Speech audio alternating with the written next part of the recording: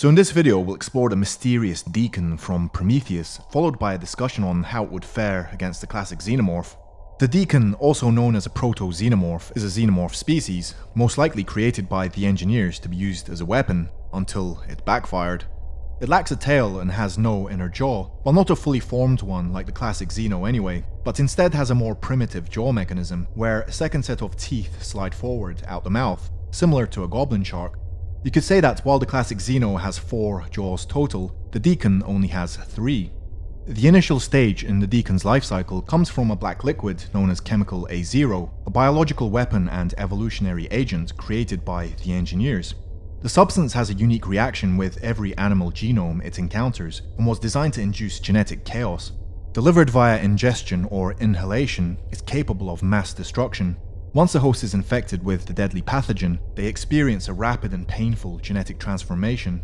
After Holloway ingested the pathogen, thanks to David, he transmitted his infection to Shaw via insemination during intercourse. Holloway later died, and Shaw became pregnant with a rapidly evolving creature incubating inside of her body. Upon successful removal of the creature during a cesarean section in the Pauling Medpod 720i, the trilobite, which is basically a Deacon facehugger, was quarantined in a lab and rapidly matured into a massive creature. The trilobite managed to grab an engineer while it chased Shaw, inserting a tube-like organ down the engineer's throat, a behavior similar to the facehugger. And just like a facehugger, it later dies after a successful impregnation. So anyway, the Deacon embryo is orally injected by the trilobite, and after a short while, the Deacon is born. It bursts out of the engineer from its chest and abdomen, using its pointy head to puncture and force its way out of the body. This contrasts greatly to the Xenomorph birth, which bursts out the chest as a larvae and later goes through metamorphosis to become an adult, whereas the Deacon appears to come out almost fully formed. Whether this is an infant Deacon or the fully grown one is unknown, but it's probable that it grows even bigger.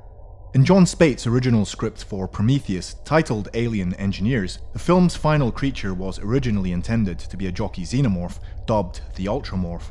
The Ultramorph was to engage Shaw in a lengthy running battle across the surface of LV-426. However, the creature was ultimately changed to the Deacon. Concept art of the Ultramorph produced for the film more closely resembled the traditional Xenomorph than the creature used in the final movie. There is some confusion over whether or not the Deacon is intended to be some kind of Xenomorph, largely brought about by the script revisions, and as a result of the production team occasionally referring to the creature as a Protomorph or Proto-Xenomorph, terms carried over from earlier script drafts. A mural of a fully grown xenomorph resembling a drone can be seen on the wall of the Engineer Temple on LV-223, indicating that the xenomorphs already exist by the time of Prometheus. However, the creature in the mural possesses qualities of the Deacon, such as its arms, which lack the biomechanical details of the traditional xenomorph and instead are smoother and more biological in nature.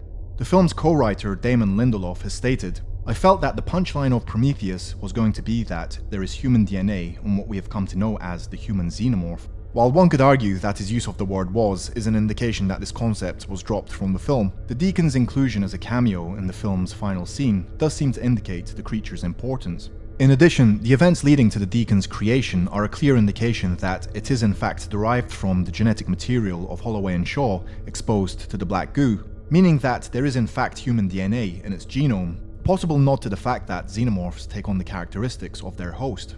In the film's original script, an engineer did become impregnated by a facehugger, leading to an engineer-spawned xenomorph, although this was later changed when 20th Century Fox pressed Ridley Scott to remove the xenomorph from the story altogether.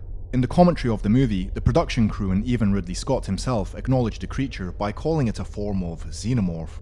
In fact, in one of the commentaries, a member of the production crew refers to the Deacon as a young xenomorph queen, and that it was not something intended to be created by the engineers, but was something new, special, and totally unpredicted. The creature's production name became known as the Deacon because, according to director Ridley Scott, its head looks like a bishop's mitre. The name could also be a metaphor, derived from the fact that while the Deacon is a means to an end for the engineers, they're not quite on the level of the traditional xenomorph. In modern Christianity, a deacon is an ordained minister of an order, ranking below that of a priest. The Deacon was originally intended to have more screen time following its birth, pursuing Shaw and David to the second Juggernaut ship, and narrowly missing them as they leave the planet. In the original plans for Prometheus, Fire and Stone, Dark Horse Comics were going to showcase the Deacons, with the story mainly focusing on them as the primary alien adversary. However, 20th Century Fox asked Dark Horse to remove them for fears that their inclusion may interfere with the then undeveloped Prometheus sequel. They were replaced with Xeno warriors. As for the Deacon facing off against the classic Xeno, it lacks a useful inner jaw and bladed tail, which means the Xeno XX121 would probably destroy it. But let's not forget that the Deacon is much larger when it's born, unlike the chestburster, who has to run and hide somewhere. So, do you have any more information on the Deacon? I'd love to hear it. Please let me know in the comments below. And don't forget to subscribe and like the video. Make sure you click the bell icon to turn on notifications.